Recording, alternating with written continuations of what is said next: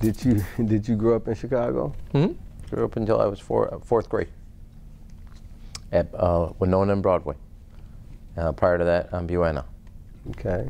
Yeah, I went to Anchiema Jewish Day School. Exactly, also the same school. Then when we moved back from the Clinton years, Amy and I sent our kids, Zachariah, Lana, and Leah, they all went to Anchiema too. Same Jewish Day School we went. Okay. So they say you started out doing, you started out getting into politics and government. How? Well, my first real kind of political on my own, not my mother. You know, my mother always would get us involved in campaign. Actually, the first campaign, we went precincts and did door-to-door for Ab Mikvah. Okay, I remember. Yeah, and then when the race went back and forth each year against Congressman Young or Congressman Mikvah, we were in Mikvah home. But my first kind of awareness of making a political decision and political action on my own was confronting the neo-Nazis who said they weren't going to march, and got ruled by the court that they weren't going to go in Skokie, but they went to Marquette Park. And a lot of people said, well, they're not here now. So, and I said that, you know, wherever there's hate speech is, you got to confront it, even if it ain't your back. So that's when they had that video of you with no shirt on, all bony, no muscles in your chest. But a full head of hair. And you had an afro, man. You had an afro, You know what we call it? What's that? Jufro. A Jufro. But you know, also because you're poking around, you know my background also from North Lawndale with, you know, Alderman Scott's grandmother, Aunt Vern, which is how we called her. She basically took care of us when my mother was involved in CORE, Congress on Racial Equality. She'd be arrested a lot of times, and Aunt Vern, we would go over to her home and sleep over there, and that's where we were basically, you could argue, a good portion of our childhood was spent in Aunt Vern's house. Yeah, you know, so I knew about that. I know. Before you first ran, because my wife used to work with Sue Weeks. You know, Sue Weeks, who used to be Eugene Moore's administrative assistant when he was a state rep and working for the Recorder D. So she said, yeah, Rahm, he was so bad. You know, we used to babysit them and all them boys, and they used to fight and all that stuff. Well, let's wait a second. Ari did the fighting. I was a peacemaker. let us be really clear. No, not the boys. A boy. A boy. Ari did the fighting. Ari was hyperactive before they knew what hyperactive was, and Ari was severely dyslexic before they actually knew how to diagnose those. And so, dealing with his dyslexia and dealing with his hyperactivity, let's just call, he was a capital R rambunctious. Is that right? Yeah. Now I was known as the peacemaker in the house, for the record, okay? Being the middle child? I never known a middle child to be a peacemaker, man. Walter. I got a little sister, she's a middle child, she want all the attention. No, middle children, I always joke, wrote a book, War or Peace. We could do either one, not war and peace. So you was a peacemaker? There was a peacemaker, and then there was, you know, if it wasn't going my way, we weren't playing. There was a famous story, the three boys were playing cards, and it was the summer when we were in Israel. And basically we were playing, and about an hour in, and I looked at my hand and I realized, hey, I ain't gonna win this game. Took all the cards, threw them over the banister. So do you think that experience growing up with your mom being associated on the West Side and fighting for? She did open housing and integration of the beaches in Chicago. Those were the big things she did here in the city. So do you think that that's why you're so comfortable with African American people? You know, I think that there's no doubt growing up, with my mom and my dad made me comfortable with people of all walks of life. You know, and because even though we were, obviously, I'm Jewish, but you know, we Jewish? Yeah, I know you find it shocking. Rahm Emanuel, but I know it was confusing, but I'm gonna help you. But we used to go to Aunt Vern's church, and so different faiths, different race, very comfortable. And I don't think it's, you know, when you look at both President Clinton and President Obama, different people I've worked with, and my own administration as mayor, and I am very comfortable, and people have noted that, and I'm hoping Amy and I have succeeded in that same endeavor with our children. And I think, you know, the way my parents, when I look back at things that I hated that they did with us, but then I look back at it and realize how much exposure they gave us to the world, helped us identify ourselves, but also making us very comfortable with people of different walks of life, backgrounds, sexual orientation. Your parents exposed you to being dissatisfied with injustice early on. Huh? Oh, yeah, I mean, if you go, there is both from my parents' background, from our religion and the way my parents saw Judaism. There is no doubt that if you saw an injustice, you had a responsibility to address it, whether it affected you personally or affected somebody you cared about or didn't know. You had a responsibility.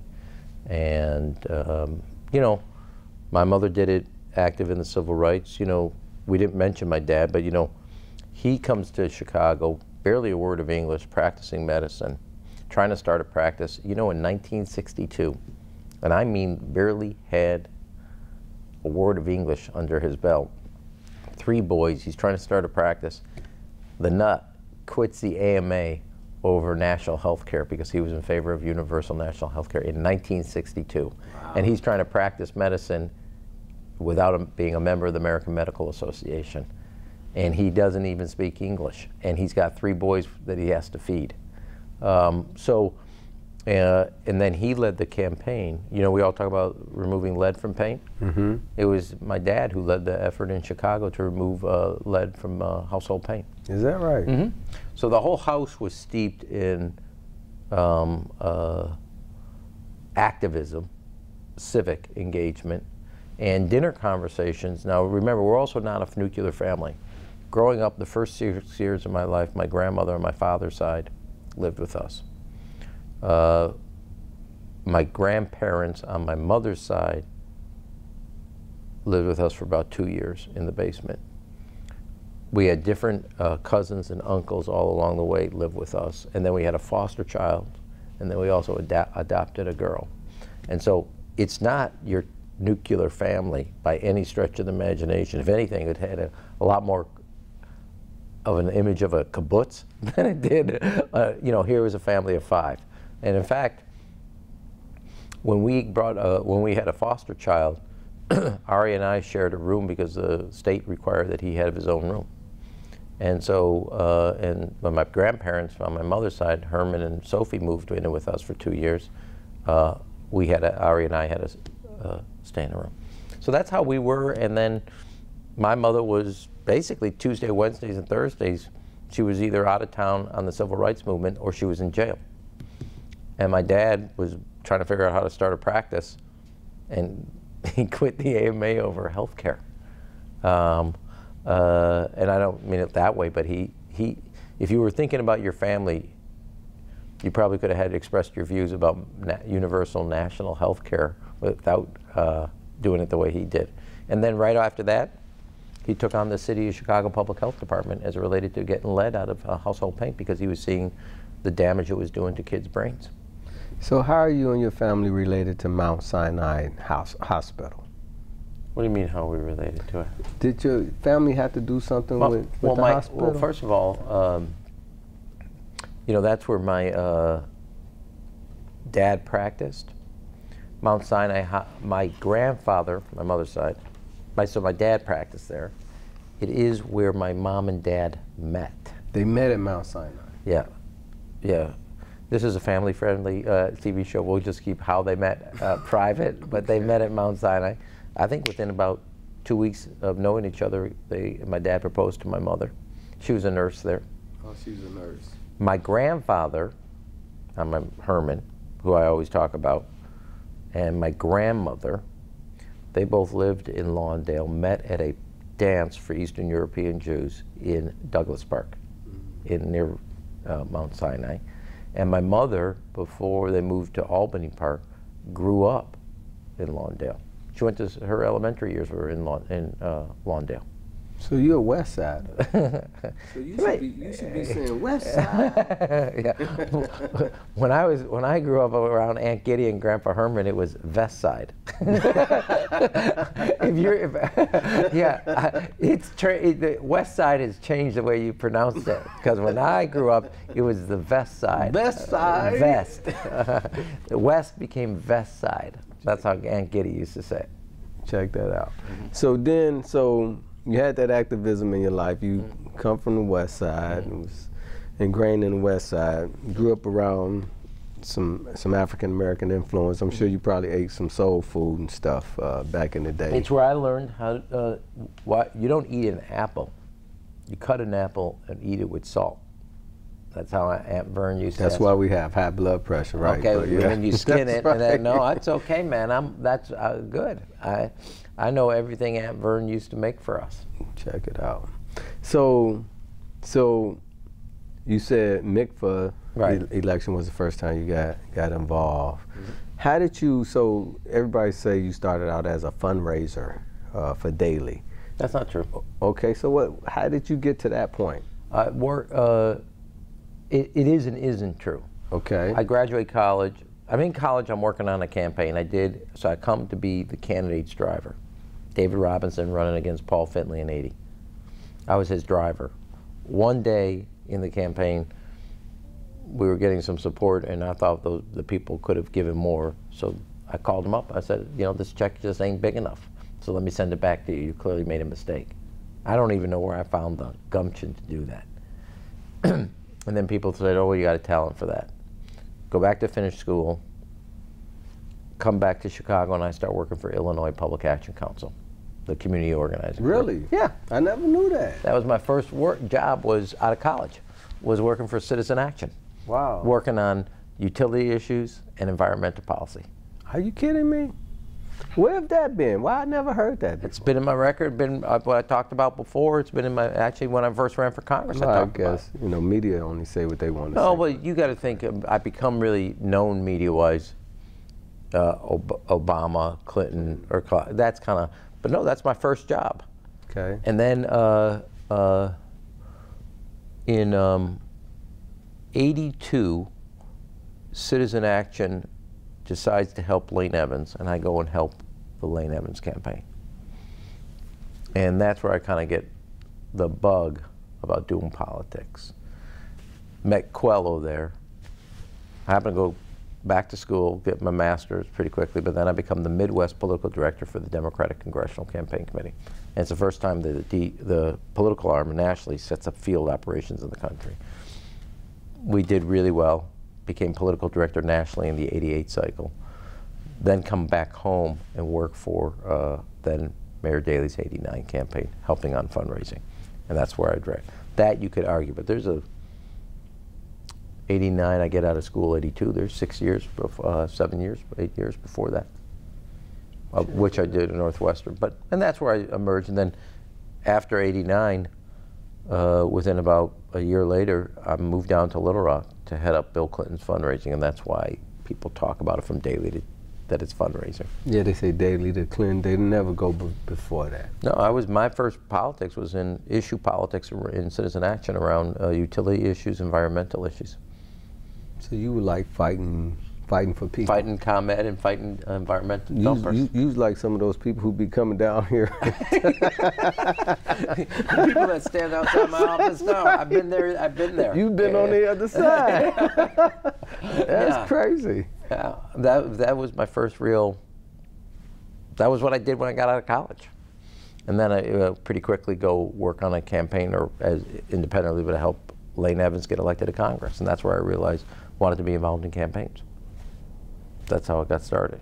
But I didn't, and it all goes back to this summer intern where I was a driver for what was going to be a summer job, a driver for a guy running for Congress, and I realized I had the bug for politics. But now what's weird is I've met friends of mine from high school. They say, oh, we always knew you were going to be involved in politics. Is that right? I didn't know that. They said they knew it. And even their mothers or parents said they knew it because of what I talked about in high school. I mean, you know this, that part's been talked about, which is I had a background in dance. I had a scholarship to the Joffrey Ballet, which I didn't take. But then when I didn't do that at school, I studied early childhood education. That's really what I wanted to do. So you did a lot of things with early childhood education, before you became mayor. Yeah. Were you doing it? So you know, it was a funny thing. One of the ladies who used to work at Family Supportive Services, we were talking about you running and you and all this stuff, and she was like, "Oh no, he's good." I worked with him, the African American lady who used to work she retired. She used to work for Family Support Service. She said, no, me and him been on boards and we was fighting for early childhood education and he's serious and all these things, you know, because I was, initially I didn't support you, right? I don't know if you know that. Hopefully, I do, Walter, don't worry, I've gotten over it. I keep one eye on there. Walter's 100%. Yeah. So initially I was neutral in your first campaign. Well, you were like Amy, neutral. Amy was, I'll tell you a funny story. So, what happened? So when I was running for Congress, Amy, we come out of voting, your husband and wife, you go up and vote, blah, blah, and somebody said, what's it feel like to vote, first time to ever have to vote for your husband? She goes, what makes you so sure I voted for him? So you were neutral on me running for mayor, kind of consistent with Amy being neutral on me running for mayor. So she wanted me to, or Congress, but her first thing was, how does it impact the kids? So what were you doing with early childhood education? Well, I don't mean to go back, but I think this is true. You would agree with this, Walter. So my dad's a pediatrician. Right. And my interest in early childhood education, my interest in early years of children, all come back from, used to go on rounds with my dad and his view. My dad was not your typical pediatrician. He was more of a family doctor. But he was so much about early years and kids' years. Our whole emphasis on helping parents become ready to be parents I remember when he himself made his own pamphlet for new parents who weren't sure what it was because they didn't grow up in a home with good parenting skills, how to train people how to be parents. That there was about reading to kids. This is back in the 60s and 70s. My dad had a pamphlet. He was way ahead of time. That he made himself. And so I knew from my days and then teaching, and I was also involved in this, but not just in college. I was a teacher at early childhood, Montessori school at Sarah Lawrence. You were a teacher? Yeah, I was a teacher assistant. You were a teacher assistant? Yes. Man, how many jobs have you had, man? Well, it was a part of Sarah Lawrence's education. And I'm fascinated by it. And I think you would agree that we have done a lot as a city now, getting to universal full-day kindergarten and working towards that. And it comes out of doing things with my dad, but also my own value as a father. I think about things that we've done, Amy and I, about our kids' early years and our exposure and making sure that they're getting that experiences, and my interest in that then carry forward and working on efforts toward early with the Children's Defense Fund. So I don't know if you want to talk about Amy and Sure. How you guys met. I've heard that story. What, you mean the blind date? Yeah. Yeah. So tell us how you met Amy. Well, first of all, the person that gets credit is Antonio Contro, who's the head of Marwin, the after-school. Marwin, yeah, great organization. Okay, so. Oh, that's so, okay. Okay, so she and I know each other. Right. From my Citizen Action days. Is that right? She had a best friend that worked with me, Susan Matucci. Check that out. So we were all friends, I knew Tony well. Tony and Amy worked together at the Art Institute. Amy comes to Chicago from Cleveland, gets a master's in medieval art history from U of C. They're working together at the Art Institute. Somewhere in the point, Tony says, I don't know, they were in a meeting, I wasn't there, but the way Tony says, are you seeing Amy to Amy? Amy says, on and off, but nothing serious there. And Tony asked her, are you serious, want to meet people? She goes, yeah. She goes, I think I got somebody for you. And so we agree to go out on a date. This will tell you everything you need to know from it. So she lives in an apartment building at that point. I arrived 10 minutes early. Big mistake, man. Now, I am punctual to a fault. Let's just say Amy's view of time is a more elastic view. And that should have given you the first indication. Now, we went to dinner, and then we went to listen to music, Italian restaurant on Lincoln and Clark area, Fullerton and Clark. And I know you find it hard to believe, but she thought I was arrogant. And I thought she was cold. Yeah, no, is that shocking? What's up? So, and she said, I said, well, if you know, at the end of the night, I said, well, if you want to call me, you know, if you want to get together, go ahead and call me. She goes, if you want to get together, you go ahead and call me, but I'm not going to call you. I said, okay, okay. All right. So about 2 weeks later, I had tickets to a play down in Pilsen. I gave her a call, and we didn't think. I don't think we thought we were going to see each other, but we decided to go to play. And then the second date, we kind of hit it off, and that was the beginning of our romance. So where was Amy working? Art Institute. She was at the Art Institute. Yeah. Okay. She was working at the Art Institute, and then about, I don't know what the time frame is, about 6-9 months later, I moved to Little Rock, and we kept dating.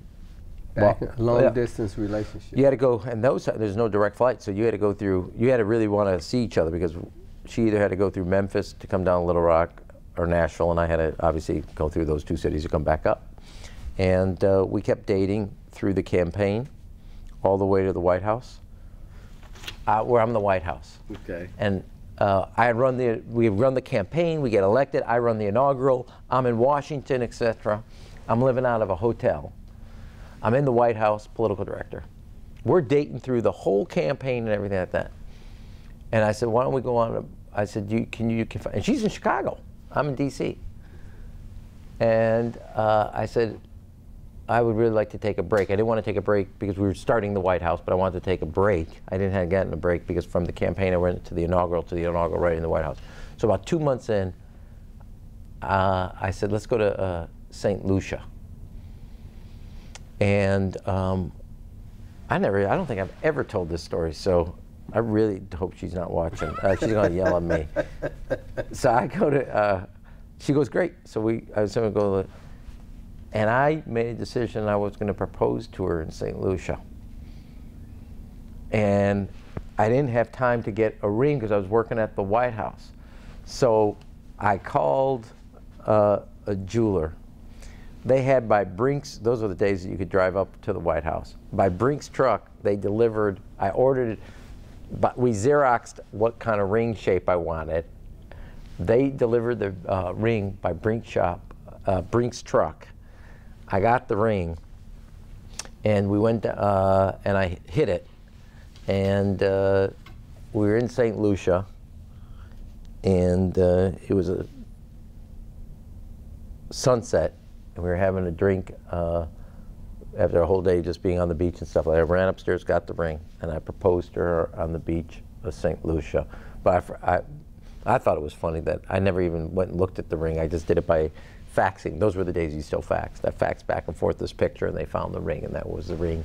And I said, we'll get it reshaped around your size. They asked me, well, what was the ring size? I said, I don't know.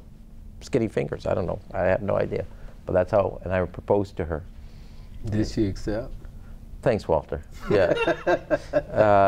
Well, three kids later, she's thinking about it. So her vote is in end. But here, and I'll give you the worst. So she said yes. She still lives in Chicago.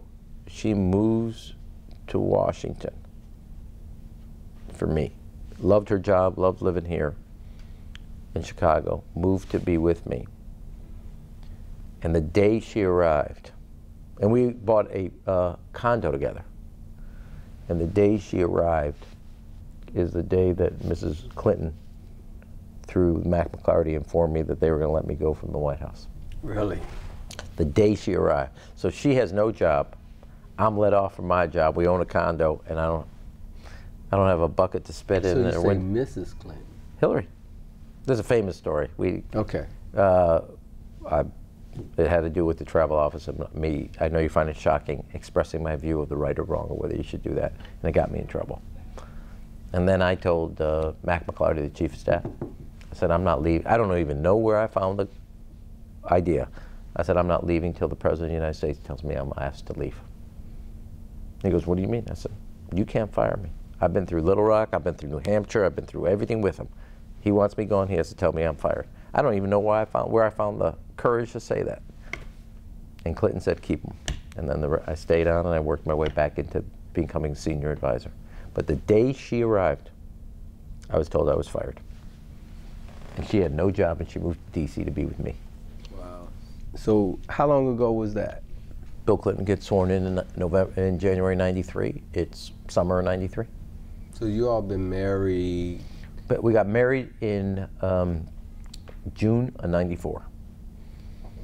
This is also, we got married in the South Shore Cultural Center. It was the same weekend that Bob Woodward's book came out about the Clinton White House and the agenda, I forgot the title of it. But we were all reading the book because it had such an impact on the interpretation of the President Clinton's economic team.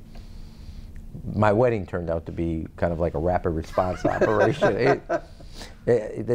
My political activities permeated everything of we somewhat measure where we are in our lives with our children and our family based on different moments of working for President Obama. So was that 23 years? 1994, June 1994. Is that 20? Did I add that right? 94 is 23 years. We've been married 23 years. Fantastic. Yeah. That's good. So tell me this. So you say you're Jewish, right? So you religious? I don't say it, but yes, you I am. are. Yeah. Okay. So is Amy Jewish? Yeah. She converted to Judaism. Yeah, I have a joke. So Amy's family, she's Episcopalian. Okay. She's going to convert so we can raise the kids Jewish. Her parents, who are Midwestern, small manufacturer, Republicans. Are you kidding me? I'm not joking, one iota. Navy, 3 generations. Wow. Pensacola. Her family meets Rabbi Frankel, who was the rabbi that bar mitzvah me, who's going to marry Amy and I. That night after meeting the rabbi, my father-in-law, Ao, has a small heart attack. Wow. This is like, call it 4 or 5 days before the wedding. So he's in the hospital. Everything he's obviously recoups, comes to the wedding, and my joke at the toast of my wedding was Ao, we're all glad that Ao is here. When he met the rabbi, a lot of you assumed that because of the shock of Amy becoming Jewish, just was too much for him to absorb. It had nothing to do with Amy becoming Jewish. It was when he discovered that Amy was going to become a Democrat. He was okay with the Jewish part. The Democrat part was just the bridge too far. Yeah, so she can, and when we went through our class, this was with our rabbi in Washington, which is a hard thing to ask somebody when you think about it. You know, Walter, you're asking somebody to change. Now, I grew up observant Jew, and obviously Judaism is not just a religion, but it's steeped in my identity. Amy acknowledged that her religion wasn't a major part of her life. But you are asking somebody to adopt something on behalf of you. And so on the car ride out there, Amy said, I don't know if I can do this. This is a car ride from when we left the White House. We would go to the synagogue and participate in a class. And then by the time that each class was over on the car ride back, she would say, well, this isn't that bad. And I would say, I just can't ask you to do this. So we would reverse our positions each way. But in the end of the day, and then we came back here and she had the mikvah, which is a process to become a Jew. And she adopted the faith, and we have scrupulously raised our children to be Jews and be proud of who they are. And I give her a lot of credit because I couldn't do it. That sounds like love to me, man. It is, and I could not do it. It's a hard, and you got to appreciate that somebody cared enough about somebody else to make that journey, to express that, and it's a big thing. But, you know, I think we both also appreciate that faith is an important part of grounding kids. I don't know how you do it with Walter Jr. and everything, but I think, you know, it's interesting. I just will say this now that, you know, We got 2 in school. Today was our last high school parent-teacher conference. It was Leigh's a senior. But I have thought more and more, and I will tell you, I've become much more of a traditionalist as both a parent and then in this job, more as a parent, about the importance of family, structure, faith, in the nurturing of a human being. And I have, each day, I will tell you, I've become much, much more of a traditionalist. Some people say, oh, you're, but I don't really care what family, everybody has a different family, everybody has different things, but I have become much more of a traditionalist and believe of how important that is for a child. Well, do you think that? I mean, yeah, I do. You know, I'm a deacon at my church, and my son grew up in the church. But don't you think? But you see the results. Yes. As your kids grow up and how they are, and you know it's because of how you brought them up. Without a doubt. And I have, I've seen my kids as they're entering the next chapter of their lives, and I think about the things that we did and the foundation we gave them to be able to make judgments. And I think their faith, their sense of their own humanity and their position in life, or their role in life, and what they should do. I think that I'm just telling you, I've actually started to reflect more on it, and I will say that I have become much more of a traditionalist in the importance of family. Well, and then you think about what all happened with you and your family, your parents. Oh, without a doubt. How they brought you and your brothers up. I mean, each of you all are living it today. Wouldn't you say, though, you also agree that you swore when you were growing up you would never do these things, and then you find without yourself? A doubt. Yeah. Yeah, sometimes you become more stricter than they are. Sure. You know, yeah, you know, deeper than they were. So you and I have, our kids are somewhat. You have one left in school or done? No, done.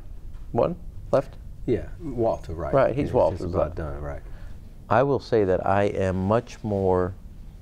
I'm also immensely proud of how they've grown, who they are now.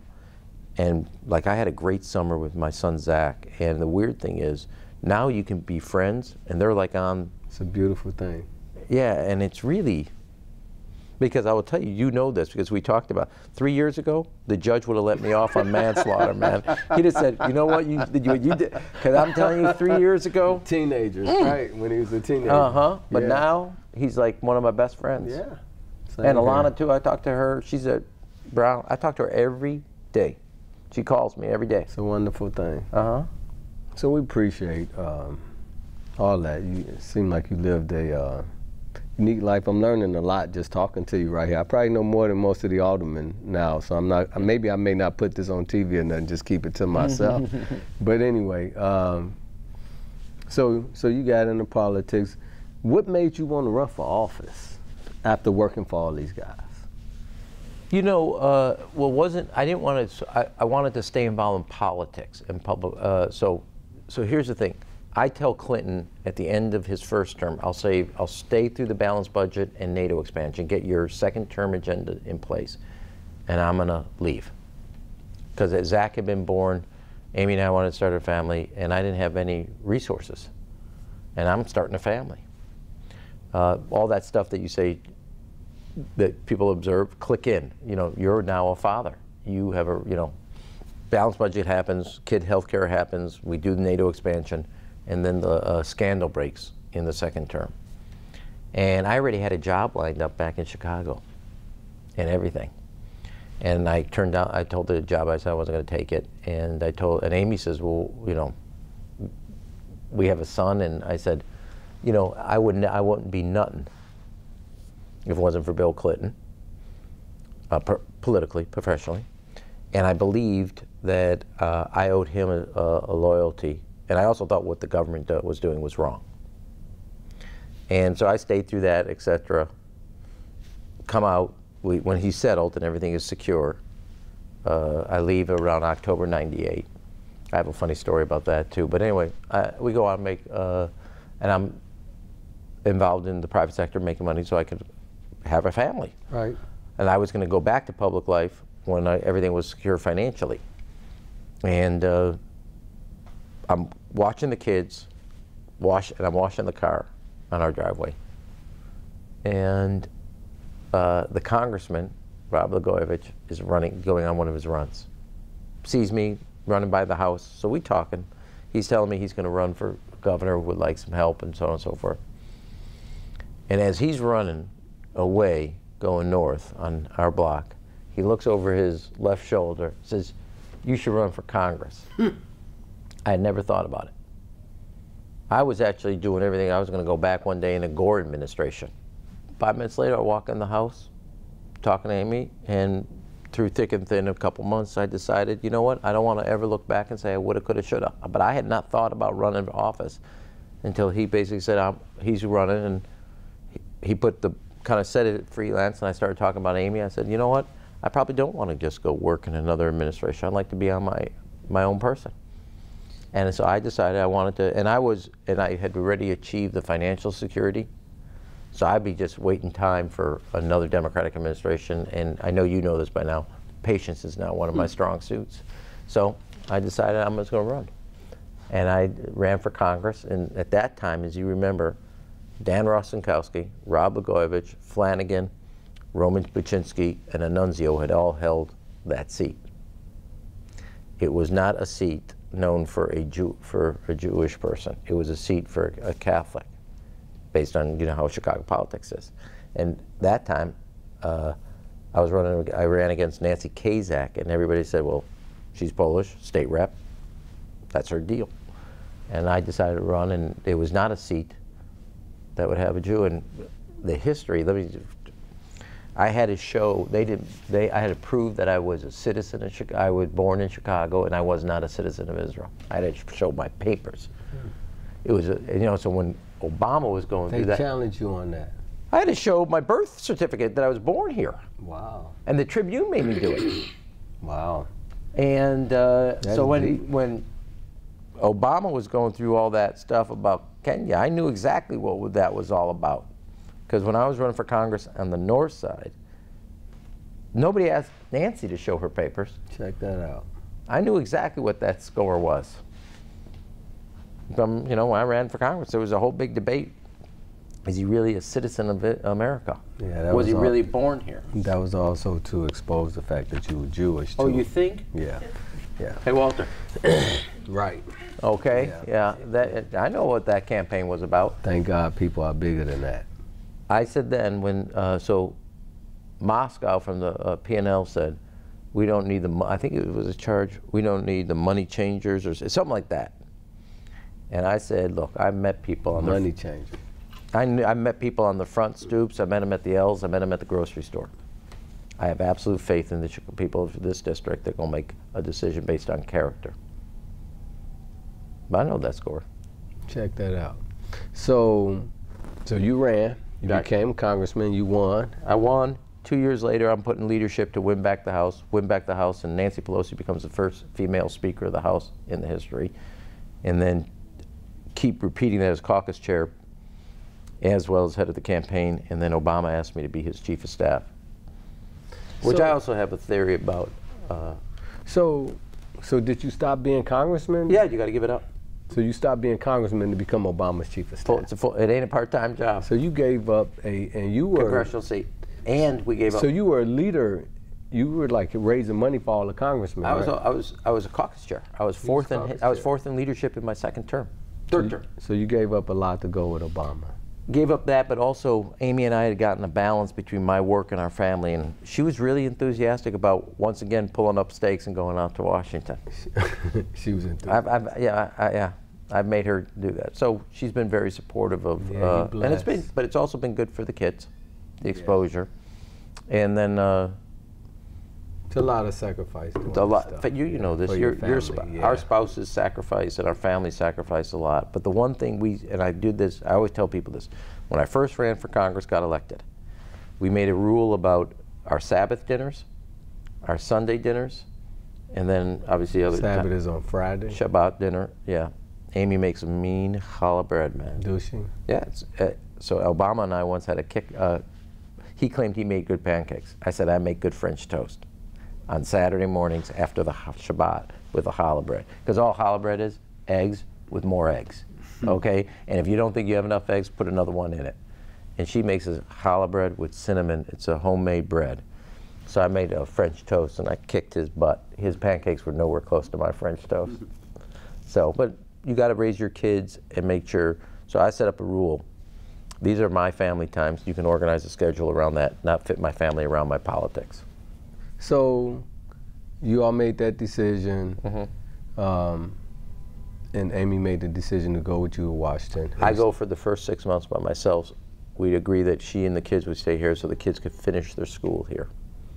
Then they came, and we were there. They grew up through that process, and then we came back when I ran for mayor. So how did this mayor stuff come up? How did mayor come up? How did you? Well, what made you decide from being with Obama after being congressman, after making money, right? You could have just gone off into the sunset, right? Yeah. Well, what, do I look like somebody that likes to ride off to the sunset? Look, you know this, Walter. And especially in this economy, well, when things were challenging. Yes, a lot of people said, I don't want to, the economy, I think. It's like, are you a glutton for pain or punishment, or what's the deal? Why would you choose This to is be a great mayor? city. Listen, this is a great city. A great city. And then at that time, I was a chairman. I don't know if you know, I was a chairman of the Black Caucus at that time. And, Did you know that you weren't for me? Anyway, so I was chairman of the Black Caucus at that time, and you know, of course, everybody was like, "We need a black mayor. We need all this black stuff going on," you know, and why would you get involved at that time? Look, I think being mayor of Chicago is a big job where you can do really big things, and I think this is an incredibly great city. And I wasn't done in public service. And I had been chief of staff. The run of the chief of staff is about 16, 17 months. I had already done it in 19. And I couldn't go back to Congress. I didn't want to go back to Congress. I wanted to be my own chief executive. And I wanted to take on a big task of helping build a city. And then at the end of the day, the real truth is, the reason I ran is because I believe you could fix the public school system. I think you could make education and a big city school. So a lot of people don't think you can do it. We can do it, and we're doing it here in Chicago. And that's why I ran. Look, I knew we had fiscal challenges. I knew we had economic stuff. I knew we had pension issues. I got to be honest, that's politics. Meaning, how much more are you going to put in? What pain can you?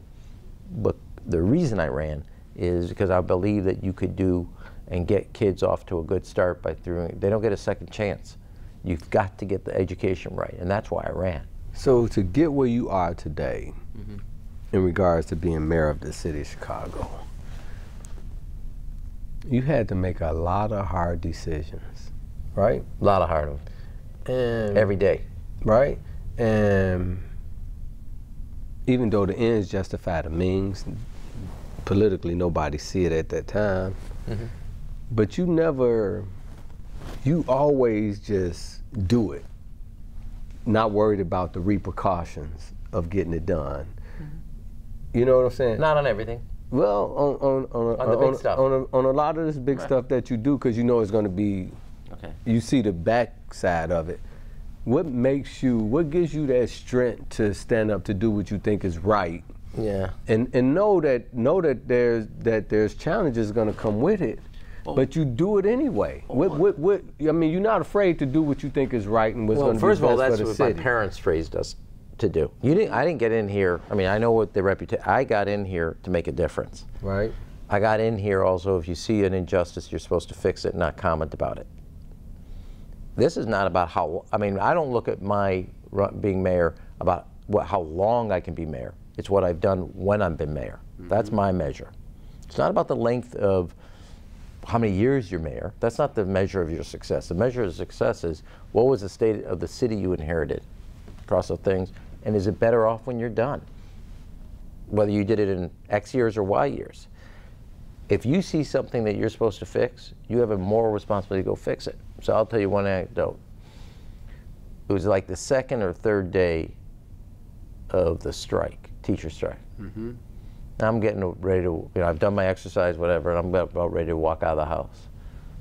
So we have a routine. I go swim, come back, have breakfast with the kids, go get ready. They leave, I get ready, and then I leave. Amy looks at me, I get my leather bag. She goes, you know what? I've never seen you calmer. She goes, I've seen you through an impeachment. I've seen you through welfare reform, NAFTA, the assault weapon ban. I've seen you through health care. Looks right like this. I've never seen you calmer. And this is, remember, about the full school day and the full school year. I said, I've never felt more right about what I was doing. And if you think about it, Walter, you've been by my side. We have pretty much, there's not a thing on education we haven't been willing to take on, even tough things that other people said, okay, that's too tough, forget it. Meaning the politics aren't pretty, but you got to do it. Whether that was school consolidation, full school day, full day kindergarten, full school year, tougher rigor around academic standards, changing the community colleges to a career-based education. There's nothing we have not done that we were supposed to do. Or taking schools and flipping them to AUSL. I happen to say that because I'm going to the dinner tonight. We have taken those on. We have never pulled our punches. And I think whether that's true on pensions, education, finding resources to invest in neighborhoods. The one thing, whether some people on my staff think I've taken too many, I've never kicked the can down the road and never pulled my punches on something I thought we had to do that was important to the future. I may not have gotten it all done, may not have done it exactly on what that person said I had to do, but we have never, ever So what's the pushed it off. What's the results of all those things that you? The real question, look, I can give you other measures. I have one measure. You have a pretty diverse district. You have parents that go send their kids to Brown, and you have parents that send their kids to Skinner West. Pretty different worlds, right? And they're not far apart. Right. If kids coming out of Skinner look at the city that's really right around them, they go, that's Chicago, I live there. And kids come out of Brown, they look at what's the same thing, within about 8 blocks, right? And they look at it and they go, that's downtown, as if that's another world. That means it's more than a geographic gap. It's a psychological gap. The only way you and I are going to do what we got to do and our time is worthwhile is whether when the kids out of Skinner and Brown, Skinner West and Brown walk out and they look around and they call it home. The whole city. Yes. I kind of try to poetically try to say my kids grew up in Ravenswood, other kids grew up in Roseland. They look at the same city, do they think it's their city? That's our measure. And in your ward, I'm just using Brown and Skinner West, they're not far apart they're less than 2 miles, they're 1.5 miles. They're not far. No. Do you think the kids have the same perspective? No. Our job is to make sure they have the same perspective, because if they have the same perspective on what they call their home, nothing's going to hold us back. It's one city. You got it. That's our measure. Yeah. So, I appreciate you coming on the show. It's my first time ever having a mayor on my show, so thank you very much. It's the first time I've ever been called my Hebrew homie, so right. I owed you one. Well, you are my homie, man, So I really appreciate it. And there's a lot of other stuff that I can talk to you about, but it's good that, we got to talk about the personal stuff. One of the things that I did want to point out that maybe a lot of folks don't know, it seemed like in your cabinet, I'm looking at your cabinet, Mm-hmm. over 50% of your cabinet is women. Did you know that? Mm-hmm. What's up with you and these women, man? Is it because, because of the ballet stuff and you want to be around a lot of women? Or, somebody said, my ballet stuff, I went to a women's school. You went to a women's school? That's what it is, man. You want to be around women? Well, here's the thing. I'm all about... And they're all smart women. All smart women. They are. They are. I'll give you a funny story. So I just introduced my budget. What I do with my budget? I have to go to all the Sun-Times editorial, Tribune editorial, Crane's editorial. So I walk in, and what comes with me is my economic team. Carol Brown, the CFO of Chicago. African American female. Sam Fields, Samantha Fields. She's the budget director. African American female. Erin, she walks in. White female. Yeah, and we sit down. I've in every one of those rooms, I've over 100% increased the minority representation. And I'm only 4 of us, and I increased the female representation by about 100%. So you saying in those rooms they didn't I'm just saying. They didn't have no diversity, but you did. Okay, I got you. But here's my thing.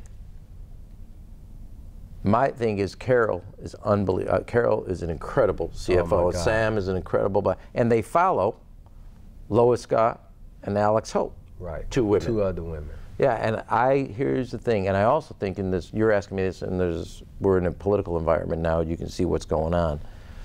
I actually think in women, it's not the reason I did it, but I actually think there's an additional benefit. You have women in position of power, crap ain't gonna go off underneath, because nobody can use that power position to play with other people's lives. It's not why I did it, but it also sets a context. And we do have a lot of, I think it's like 58% of the cabinet and commissioners are women. Yeah, I was looking at it. Asian women, black women, white women. Hispanic women. Hispanic women. Yeah, you're appointing a lot of them. You have a very diverse cabinet. I don't think anybody really looked at it, but it's very diverse. I commend you on that. But you have a lot of sharp people. You know, like I just did a thing with the, and it'll be coming on my next show with the City College Commission. City College chairman. A lot of passion, care about the community. He's the real deal. You probably was touched by his social activist because of your background. He cares about the people. He will fight to make it better, right? So he's also a graduate of the community college, so he knows how important it is. So you have a lot of folks whose heart is into this. You know, one of the things that I know that a lot of people who work for the city in those positions, you know, some folks may say they're big positions, but compared to what they would get paid in private industry, you know, how do you get all these good people to work here? Interesting. I want to say 2 other points, or make 1 point and then ask you a question. That's what people also forget, is that people, every one of these commissioners could go out in the private sector and make 3 times what they make here, 4 times. That is financially rewarding, not psychologically or emotionally rewarding. And the head of planning, David Reifman, was a very successful private sector lawyer. Yeah, he's making money. And I said to him, I said, you can keep doing that, or you can look back on your life and say, Steve Koch. All of them. Your former corporation counsel. Steve Patton. Because there's nothing like public service. And here's the funny thing, is when they go back, they're trying to figure out how to get back into public service because they know how rewarding it is. It's not remunerative financially, but there's nothing as rewarding as serving others. You probably can leave and make a lot of money. You could strike the word probably. So I got five minutes left. You said this is the only mayor that's been on the show. That's right. I think you tell the truth. Don't you feel like if you ever had an issue, you could always call me? Man, I call you on the cell phone. I don't want everybody to know that because they may ask me to call you all the time. My point is that you can. we talk all the time. But if you have an issue, you always know I'm going to listen. Doesn't mean you're always going to get a yes. Always. I remember you called me up on the phone and you say, "Hey, Walter," and I'm like, "Who is this?" When you after you first get sworn in, I guess you called all us up, and you say, "Hey, Walter." I'm like, "Who is this?" He said, "This is Rahm." I'm like, "Rahm who?" Rahm the mayor. And it's been like that ever since. I appreciate the relationship, man. So I want to thank you for being on the show. I want to thank everyone for watching. Thank you. I want to ask you, will you come on again? Because we got to finish up. Yeah, we got a lot. I'll come on again except for one thing.